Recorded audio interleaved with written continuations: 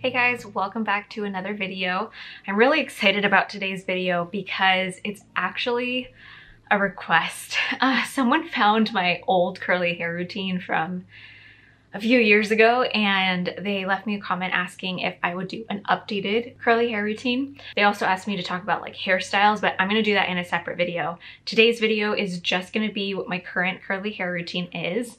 It's been like 5 years of me being on my curly hair journey, and over the years I've used a lot of different products. Just for some background, this is going to be a wash and go routine because I do not own a diffuser or a hair dryer, period.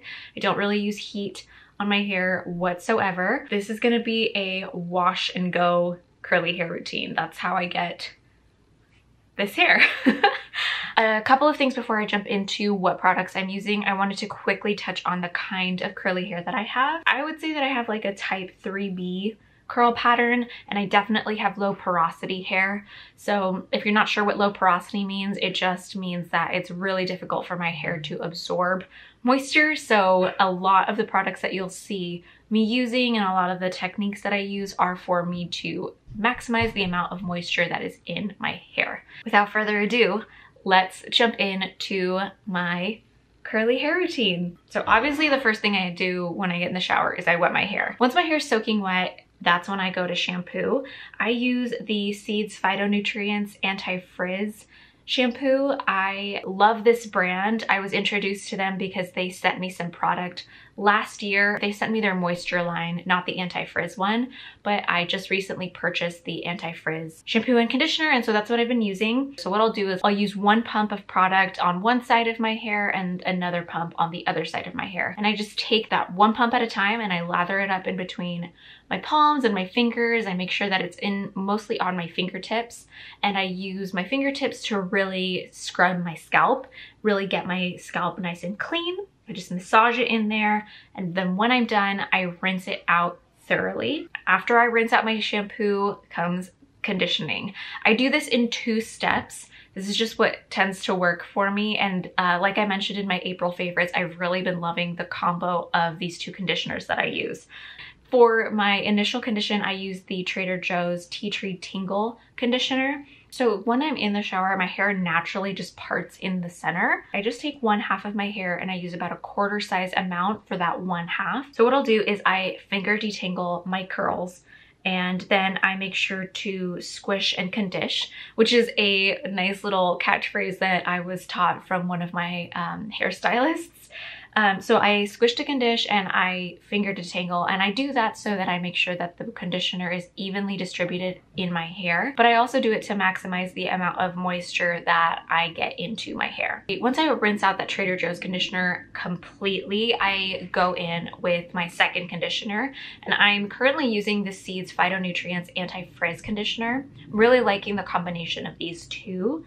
So I go in with about 1.5 pumps per side of my hair, and I just kind of repeat the same process. I finger detangle again, I squish to condish, I make sure that I do a lot of squishing the product into my hair. Like I said, I have low porosity hair, so it takes quite a bit of effort to make sure that enough moisture is getting into my hair. So once I finger detangle the second time and make sure to evenly condition my hair on both sides, I take my hair and I put it up into a top knot. And I do this so that I can let the product sit in my hair a little bit longer, mix in with the heat of the steam, and kind of, you know, work its magic.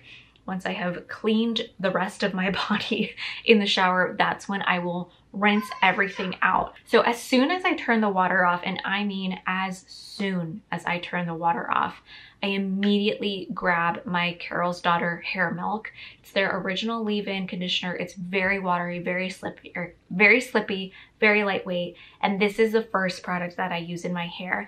I do not wring out the water in my hair at all. I don't put a towel on it. I don't do anything to my hair before I put this product in. What part of the reason is because I need that extra moisture. I need the water to get trapped into my hair. And the other part is this is lightweight enough that it mixes really well with the water. So I squish to condish again, I work it into my curls. I do kind of that scrunchy movement where you try to get a little bit more definition in the bottom of your hair. Yeah, and I focus it specifically on the ponytail parts of my hair. The next product that I'll use is a little bit heavier. It's a Define My Curls cream from the brand 11. This was given to me from one of my friends who wasn't using it anymore, and I'm so thankful she did because I had run out of my Diva Curl product and I was not planning on repurchasing for all of the Diva Curl reasons. And so she gave me this, and this worked really well in my hair, so I really like it. I take about a quarter size amount and I work it into mostly the front pieces of my hair, the pieces that I feel need a little bit extra definition. Once I feel like the front is covered, I will use the remainder of that product in my hands and work it into the rest of my hair, and the very last place that I will put product is my scalp. It seriously freaks me out when I see people apply product directly to their scalp.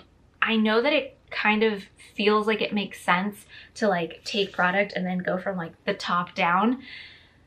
My hair is so prone to buildup that I can't handle it, and I've just learned better for myself.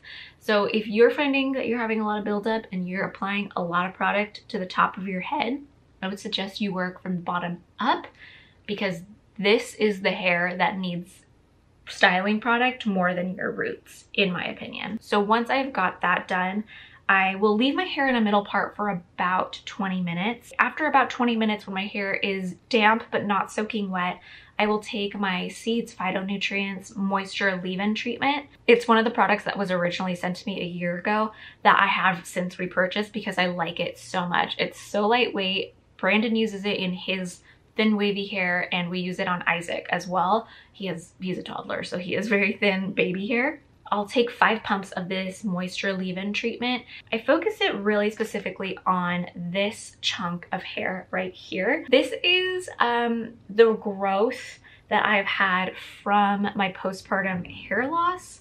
I lost a good amount of my hairline over here a couple months after my son was born. So because it's so short and there's nothing to weigh it down, it is super prone to just becoming a little puff ball, which is not really the look I'm going for. I kind of need my hair to have a decent shape. So focus it there, and then I'll use the remaining bit of product that's left on my hands to help me move my part from a center part to a side part. I take a lot of care not to break up the clumps of curls that have already started forming. Breaking up your curls is like the easiest way to have frizz, probably on top of like using a regular towel to dry your hair. So if you want to avoid frizz, I highly recommend you not just break up the clumps, the natural clumps of curls that are forming in your hair. So I move my part over. At that point, I kind of zhuzh my roots a little bit so that nothing is really sticking, nothing is weighing down on itself. And that's it. I leave my hair alone to dry. Like I said, I don't have a hair dryer. I also just like never learned how to use one. So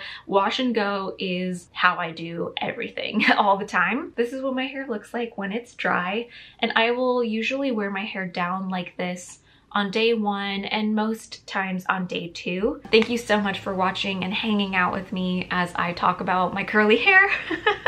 Thank you to Victoria for requesting this video. If you liked this video, I hope that you would give it a thumbs up. And if you're new to my channel and you enjoyed this video and you want to see more from me, I would love it if you subscribed. We are, guys, we're so close to 1,000 subscribers, and I might freak out when it happens. It's been like a goal of mine to hit 1,000 subscribers this year. So anyway, if you enjoyed these videos and you want to keep watching, I would really appreciate if you subscribed. If you're new here or if you haven't watched a video in a while, you might not know that I am pregnant with my second child. And Friday, probably the day this video goes up, is when we'll find out if we are having a boy or a girl. Last time I was pregnant, I did not wait until 20 weeks to find out, but because of quarantine, I had to wait this time. Anyway, we're very excited. So if you care to join in on the excitement, I think it'd be fun if you leave me a comment telling me whether you think you're on team boy or team girl. I will tell you right now, most everyone I have talked to in my life thinks I'm having a girl. So maybe that'll sway you. But yeah, anyway, that's a cool, fun thing that's happening. Like I said, I hope you guys enjoyed this video. I hope you guys are staying safe and sane, staying at home as much as you can. I can't wait to see you in my next video. Bye. Hey, Iz. Hi. You want to play in the box? Here, let's bring the box out. Oh, that might not be strong enough to hold it like that. Okay. Real life of a YouTuber.